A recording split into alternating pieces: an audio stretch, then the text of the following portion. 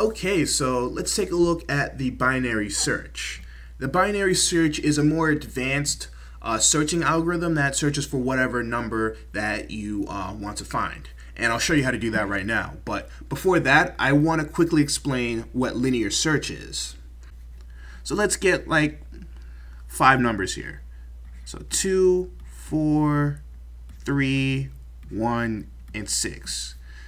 And let's make the target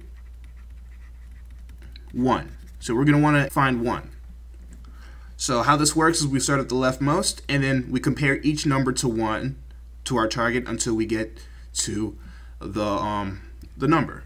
So 2 is not equal to 1, so we go over to the next. 4 is not equal to 1, so we go over to the next. 3 is not equal to the 1, so we go over to the next. And 1 is equal to 1, so that pretty much concludes the linear search. And this is rather efficient, but say you're in a situation where you had 50 elements in an array, and you needed to find a number that was, for example, in the 36th index or maybe the 48th index. Well, what you're going to have to do is you're going to have to iterate through each element in the array until you get to the desired one. And that's rather inefficient.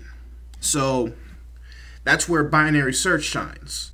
And the prerequisite for binary search to actually work is to have a sorted array. So there's that.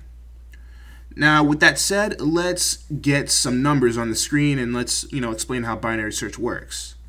So let's do 2, 4, 8, 10, 14, 20, and let's do like 22.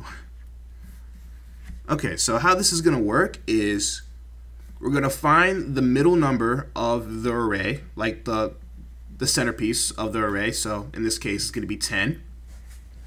And, oh wait, I forgot my target. Let's make the target, let's make it 22. Worst case scenario, 22. So we're going to take that 10 that we located, that's in the middle of the array, and then we're going to compare that with our target, which is 22.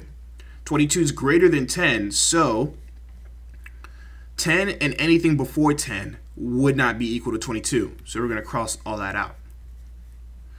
Now we're going to go over, we're going to repeat the whole process. We're going to find the middle of the array of all the numbers that could be qualified, in this case 20.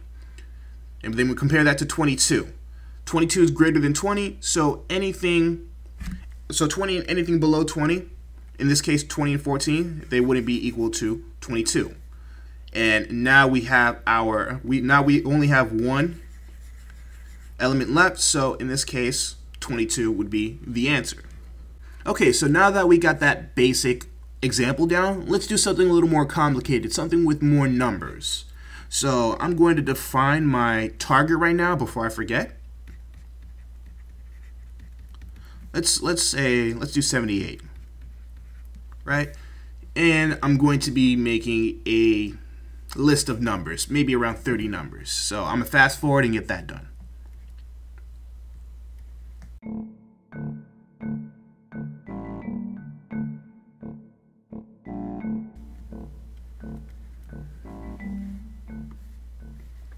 Okay, so I got my numbers here. Let me just switch the color on my pen and let's get started.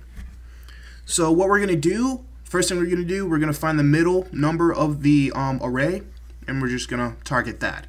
The next thing we're going to do is compare the number with our target number. In this case, 78.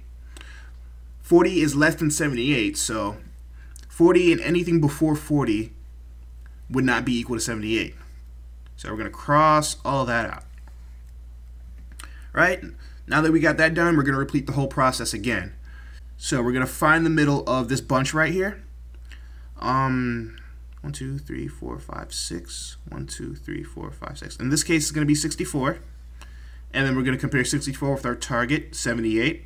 78 is greater than 64, so 64 and anything before 64 would not be equal to 78, so we cross all that out. And then we repeat the process again We'll do that with 77.